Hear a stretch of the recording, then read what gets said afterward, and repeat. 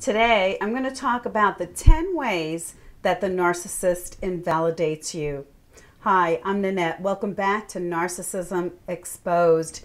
Now, obviously, there are many more than these 10 ways that I'm going to list, and you can list others down below after you watch this video, but I'm going to list the 10 primary ones that most of the people that I've spoken to have expressed. Now, I've chosen these 10 in this list because they dominate the list, let's say that. And these are probably the ones that I most commonly hear from people, but there are many others. So to begin with, I'm going to start with the definition of emotional validation. And, you know, attacking somebody emotionally is one of the most powerful horrible tools anyone could ever use against another human being, because you just can't, to the normal healthy mind, you cannot understand how someone could commit such an act, such a criminal and cruel act towards another human being. But the narcissist uses these techniques. But first, the definition: emotional validation is the process of learning about, understanding, and expressing acceptance of another person's emotional experience. So you hear those three key points is learning about, understanding, and acceptance. Learn, understand, accept. Those are three things that a narcissist has a problem with. And you will hardly ever find them, at least not authentically, doing those three things towards your emotions, towards your feelings. And this list can apply to whether it's a parent or a sibling or an adult child or a friend or frenemy, as I like to call it, or a coworker or a partner or a spouse, somebody you're living with. The first one that I've listed here is he or she will minimize your feelings. So let's say you may come home and you just got a promotion at work and you are so excited and you can't wait to come home and tell the person in your life. And you expect this person to be elated with and for you. However, what they'll do is just kind of be like, well, it's about time you got that promotion, don't you think? Or, oh, that's no big deal. I got this in this amount of time. That really took you a long time to get that little itty bitty promotion. Or let's say you got a bonus, and you come home and you're so excited because, you got $500 bonus. That's fantastic. But your partner, friend, so on, you come home and the narcissist says, yeah, that's kind of petty. I guess you really weren't worth more than that. Or, yeah, I get bonuses all the time, 3-4 times a year. I guess you should be happy with that little bit. Or let's say you lost some weight, right? And you're excited, whether it's 10 pounds or 50 pounds. Hey, you put the work in, you got it done. And the narcissist says, yeah, well, I think maybe you should celebrate after a few more pounds. And they minimize your excitement. They don't validate how you feel. They don't share in how you feel. They don't learn about you and how that makes you excited. And they don't accept what it is that amazes you or blesses you, because they're too self-absorbed about themselves. And the bottom line behind all of this list is the narcissist is so riddled with jealousy, they cannot see you be happy. The second invalidation is they will discourage you. So let's say you go, you know what? I want to switch jobs. I want to go find a better job. I think I'm worth more than what I'm getting here at this job. And they'll go, you know what? There's a lot more people that are more qualified for the job you even have, so I wouldn't get my hopes up. Or they might even use the word dumb. You're too dumb to get a better job. I think you just better stay happy where you're at. The third form of invalidation is they'll be judgmental towards you. So let's say you and the narcissist went out with a bunch of friends and the night was just magical and it was so much fun and everyone was conversing and laughing and having a good time, and you guys come home and you're like, wow, wasn't that fun? That was such a great time. And the narcissist looks at you and goes, you know, I was really embarrassed. Why did you have to act so childish? And you're like taken aback, like what's going on here? And he or she will even go as far as say, didn't you see the way people looked at you? They were all disgusted at you. Or he or she might say, you know, it's really embarrassing taking you out anywhere. So you see the judgmental there, you see the judgment, and that's something that you will find narcissists do constantly. Every remark is a form of judgment towards you. The fourth way they'll invalidate you is with shame. So let's say you bought this amazing little red or black dress, right? And you try it on and you just feel so beautiful in it. And then you show the narcissist and he looks at you and goes, you know what? At your age, you're wearing a dress that short. What a joke. Whoa. Or let's say you're at the beach and the female narcissist says to you, you know, can't you just suck your stomach in a little bit? People are looking at me and I feel so embarrassed being near you. Have you ever heard that one? Or let's say you want to go volunteer at a center, a shelter, and the narcissist looks at you and says, looks you up and down, is like, you know, you can't even take care of yourself. How in the world are you ever going to take care of somebody else? Whoa, again. The fifth way that the narcissist will invalidate you is by distancing him or herself from you in the form of ghosting. That's right. They will just stay away from you for a few days to even a couple of weeks. So let's say your anniversary is coming up, right? Your wedding anniversary, and you go, honey, let's talk about how we're going to celebrate our anniversary. And the narcissist looks at you and says, what, celebrate how miserable you've made me all these years? I'll have nothing to do with that. And then storms out and you don't see him or her for a few days. Or you may say, you know, we need to talk about our financial issues. I found money missing out of the bank. And the narcissist looks at you and says, oh, you mean your financial issues? Maybe you should get a second job. And then will ghost you for a few days. And the reason they do this ghosting business, it's to punish you. It's to punish you for bringing anything of concern to you up to the narcissist. That's right. That's their way of shutting you up, and they will disassociate themselves with you, make you feel like they've deserted you, abandoned you. You get all like, oh my goodness, will I ever see them again? And you know, maybe I shouldn't have brought it up, or whatever the case. That's the reaction they want to get out of you. And so it's a form of punishment for what you've brought up. The sixth way that the narcissist will invalidate you is by denying you. So let's say you go, you know, honey, we haven't gone on vacation in 5 years. Let's plan on doing something. And the narcissist looks at you and says, that's a great idea, babe.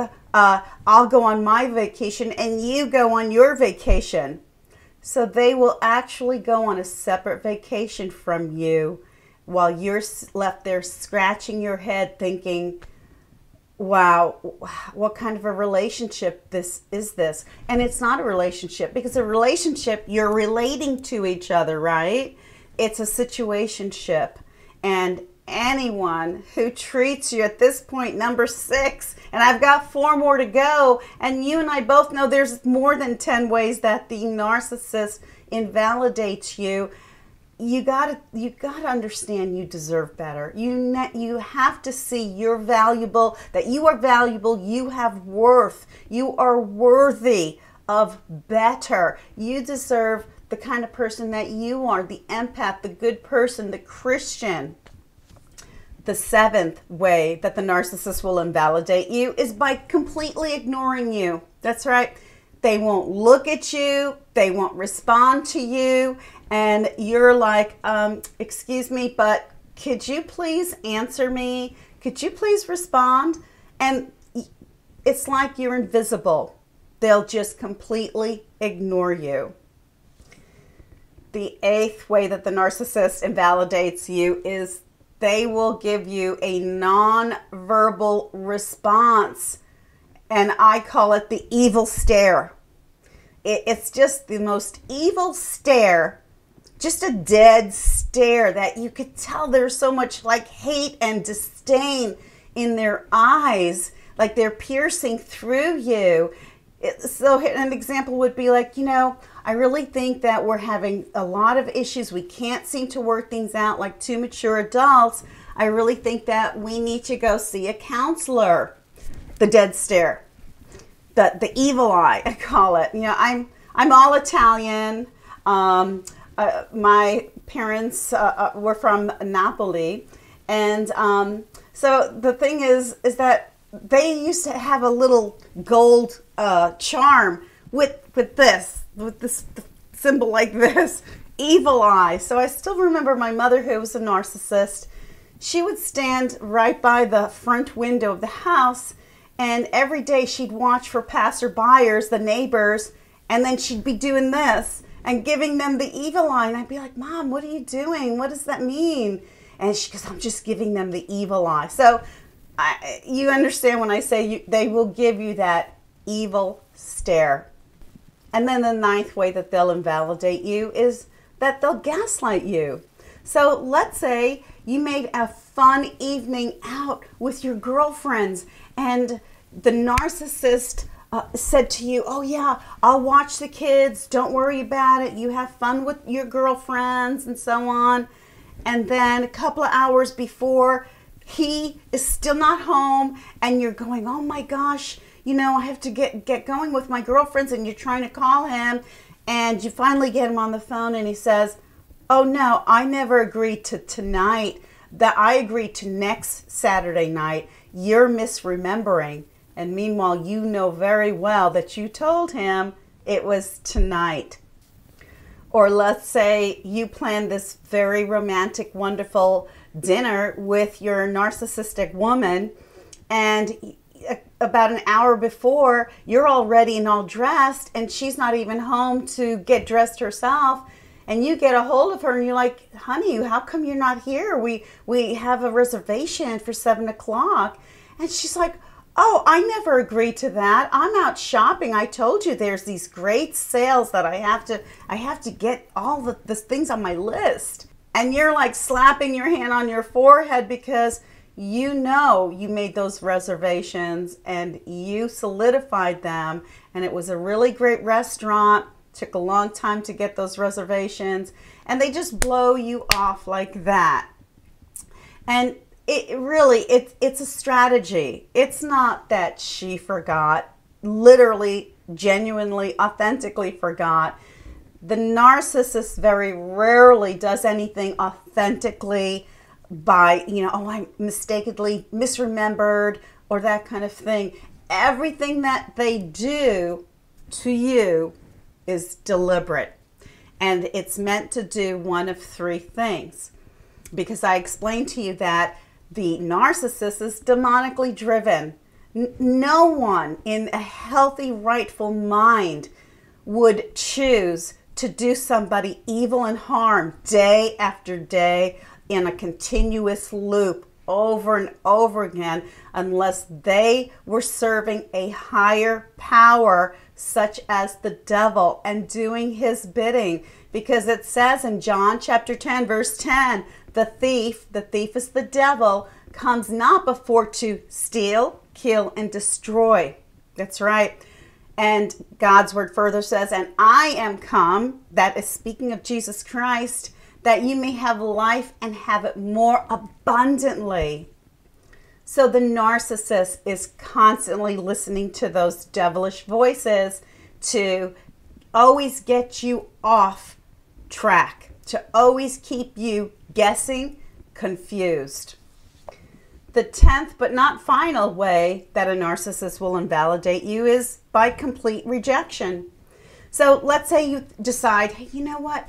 I think I want to fulfill a dream of mine, and I want to go to school and study to be a nurse, and I've always wanted to help people in that way.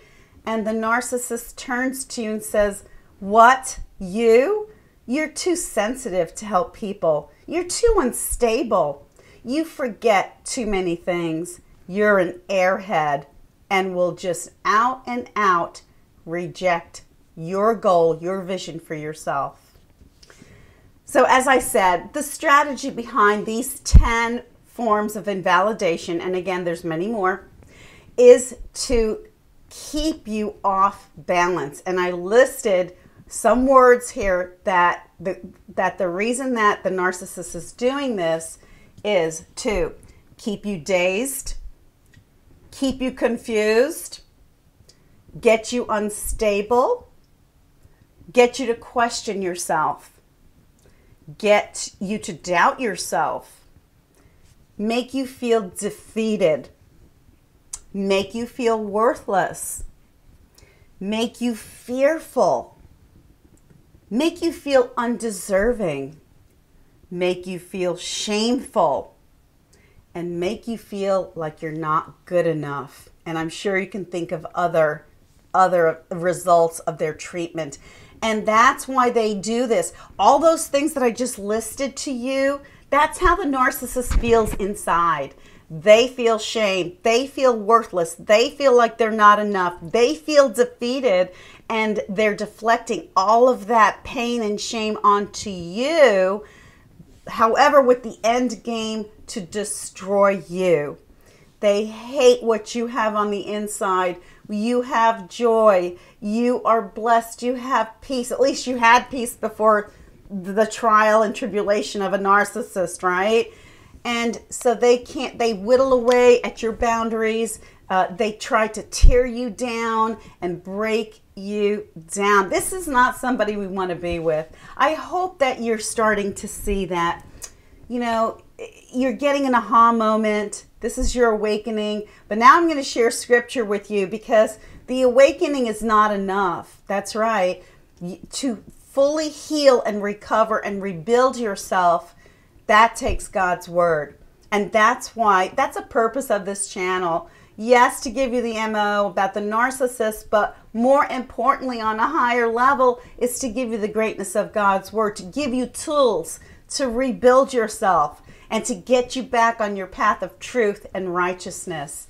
And the first verse that I want to share with you is in Jeremiah chapter 29, verse 11. And I'm going to share with you what God thinks of you and what God's plans are for you. His plans are to love you and care for you. His plans are to build you up and show you how worthy and worthwhile you are to Him, how precious you are to Him. So I'm leaving you with the Word of God to help build you up. And it says in Jeremiah chapter 29, verse 11, "For I know the thoughts I think toward you, says the Lord, thoughts of peace and not of evil, to give you a future and a hope." That's right. Where the narcissist is trying to kill your hope, your vision, your dreams, God gives you visions of hope. God gives you a future. Trust in God. Turn toward God. Get the darkness out of your life. And the next verse is in Colossians chapter 1, verse 22, and it says, "But now God has reconciled you by Christ's physical body through death, to present you holy, unblemished, and blameless in God's sight."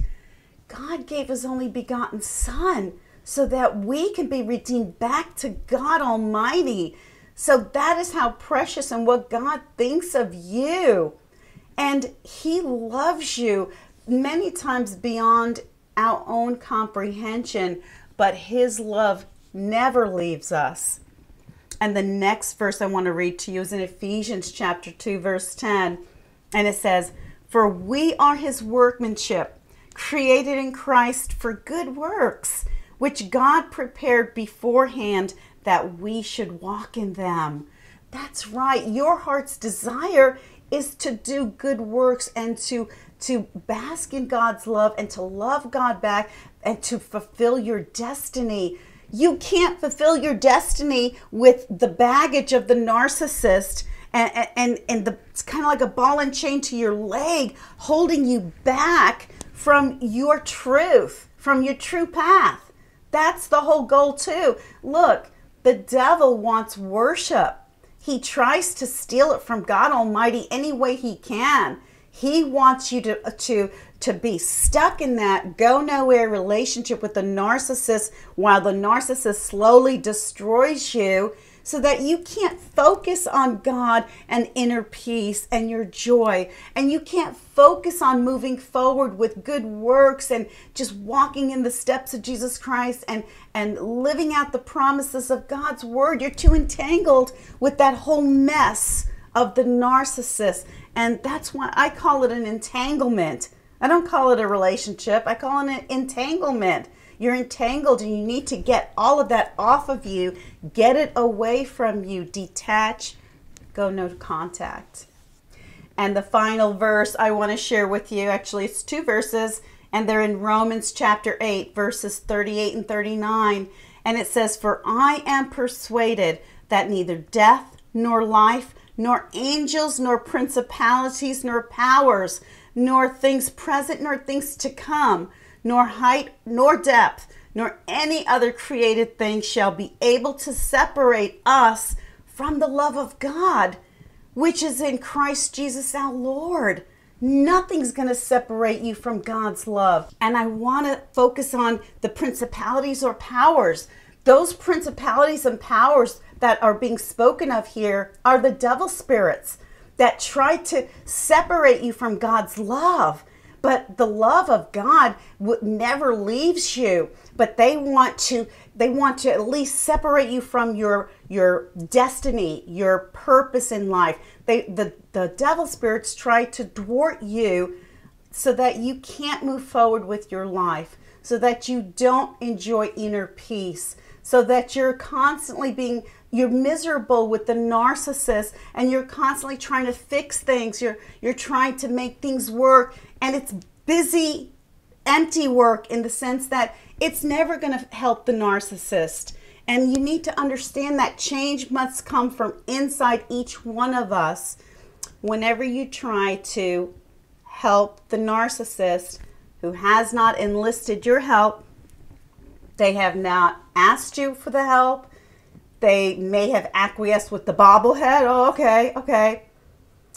Anytime you try to help the narcissist without them wanting it, that's you trying to fix them. And we know that we cannot fix anyone. The only one you can work on is yourself. And the narcissist is not a willing subject. And that's why a relationship with a narcissist is futile. And not only is it futile, but it keeps you away from your purpose and your true destiny. And I want you to know how valuable you are to God Almighty, and you're valuable to me too. And I love you and pray for you daily. So if you found this helpful, do hit the like button. And if you haven't subscribed, do hit the subscribe button.